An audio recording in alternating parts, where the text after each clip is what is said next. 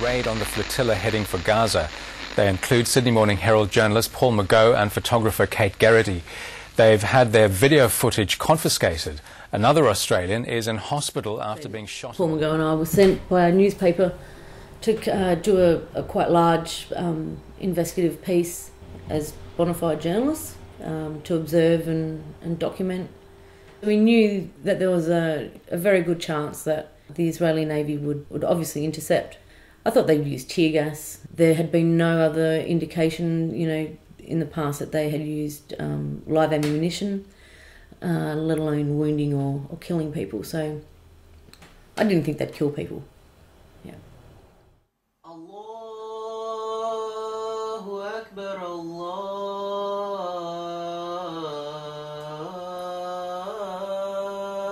Akbar. I remember hearing the call to prayer go out on the Mavi Marmara. We were probably 100 to 150 metres to the left and at the rear of the Mavi Marmara. And all of a sudden, out of the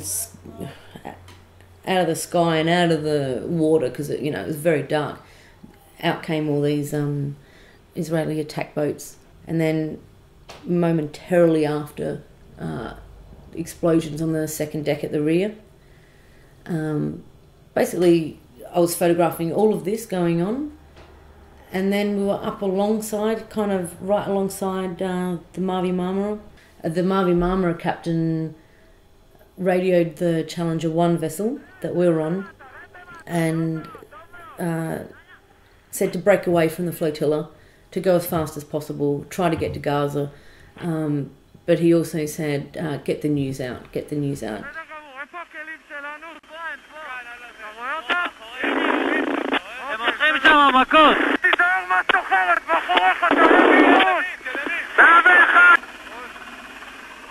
When I was getting up, the first Israeli commando on top of the boat, he lunged over the top of me, face down onto a couch. He forcibly seized my camera off me. Paul and I were stating that we were Australian journalists. The first commando said, "We know you're from the Herald." The second commando said, "Yeah, no worries." We said, "Oh, there's Australian accents." And the second commando said, "Yeah, no worries." Allahu Akbar, Allahu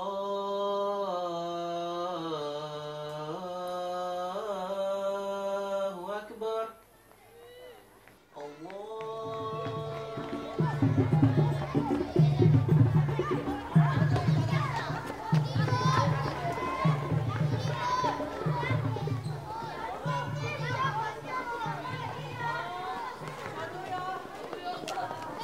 This is one of the longest wars since World War II. Like 5 million people have died, millions have been displaced. But in every story, or in several stories, there'd just be one line that said, sexual violence is being used as a weapon of war, or 1 in 4 women are being victims of sexual violence. And in the absence of a justice system, these women were incredibly brave and told their stories.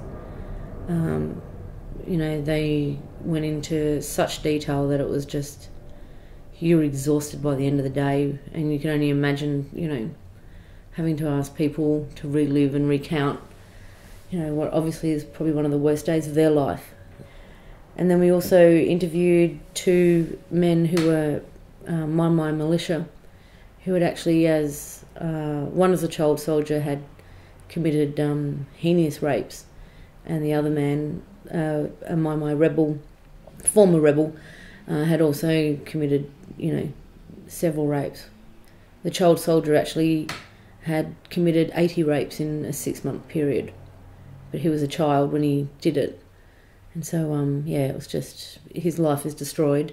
And he was, out of the 2, he was the one that actually showed remorse and wished that he could, apologise and, to all the women.